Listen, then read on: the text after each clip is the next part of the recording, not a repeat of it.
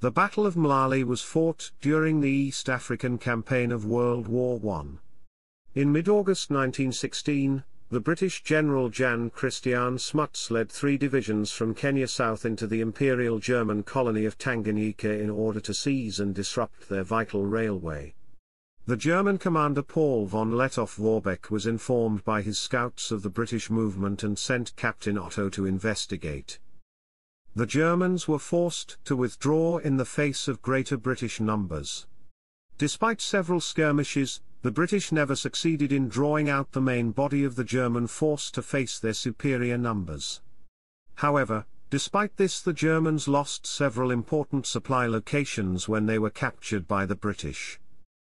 The British objective was primarily to destroy German troops, which they failed to achieve. However, despite this failure, the battle was considered as a victory by the British High Command, since they had Germans forced into a retreat.